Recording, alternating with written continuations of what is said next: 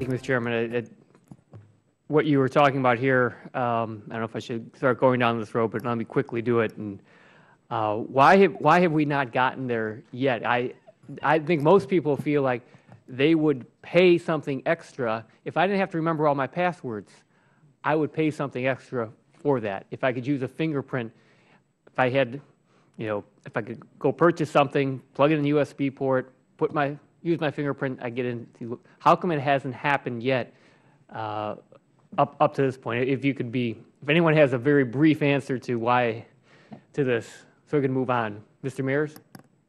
One of the things I would observe is that many applications are kind of stovepiped. The applications that you access on a daily basis, and they don't share authentication data from one to the next, and so there's no real uniform way of communicating between those. So it leads to this stovepipe approach that doesn't lend itself to what we look for as we call unitary logon, the convenience of having one logon with security, including biometrics, that gives you access to multiple different types of applications. In government services, the migration to the cloud computing, actually helps security and helps that convenience because it puts those apps within a cloud community that has a security structure that is amenable to unitary logon. And so you're going to see advancements as a result of that. But I think, in short, that's the reason. Okay. But if Apple comes out with this fingerprint reader on the new iPhone, how does that get past that issue? Well, certainly for the apps that we all know and love on our mobile phones, it can be an enabler that will be accessed for those apps. My comment was more to the large IT systems that reside elsewhere, perhaps in government service. But for the app side of it, it will definitely drive convenience. Okay, let me move on to, or Dr. Schuckers, you want to add something quickly? Well, I was just going to say the NSTIC is also creating this independent private identity broker. And through that brokerage, that can be your interface to all of those places where you need to provide that password. And so that's an enabler, essentially, to get at what you want. So the phone can provide it, but really you also need that broker who can say to this application, yes, that this is the right person to get access without giving all the information away, right?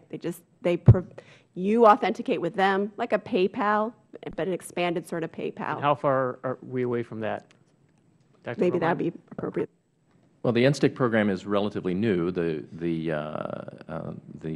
grants that have gone out are in their first year of full gear up. But I would say we're optimistic that the program, which is slated to be essentially a 5-year program, will actually catalyze a lot of what Dr. Schuckers was talking about with regard to establishing that ecosystem that is interoperable with the pillars of privacy, transparency, usability, and so on as a driver. Thank you. Another question, Dr. Schuckers. You had talked about in your testimony that biometrics relies on uniqueness and permanence. You also state that much of the funding for biometrics is focused on near-term implementation challenges, and more research is needed to provide a foundation for biometrics. Can you describe the foundational research that's needed, and which biometric traits are more stable over time, which are more unique? How do you find that? How do you find that balance? Yes, thank you. So we think of biometrics as all being equal. You hear people say, look, this is a biometric, X is a biometric, and really biometrics isn't that way because it has these two fundamental properties which you highlighted, uniqueness and permanence. And so uniqueness has to do with what's your ability to distinguish N individuals, and 1,000 individuals, 1,000,000 individuals. And so if we talk about the uniqueness aspects, we think of DNA as kind of one echelon. Then the next echelon would be finger, where 10 fingerprints is better able to distinguish people than one fingerprint. We look at iris. An iris would be equivalent to a fingerprint, 2 irises to multiple fingerprints.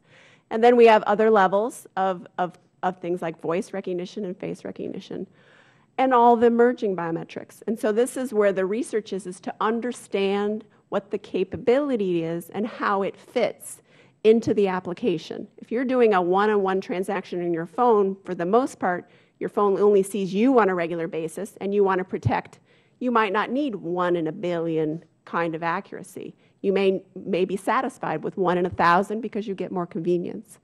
The other aspect is the permanence, and the permanence has to do with, does the biometric vary over time? We all know our face varies over time.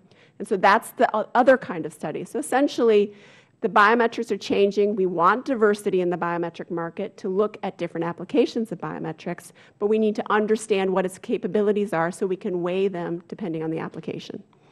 Thank you.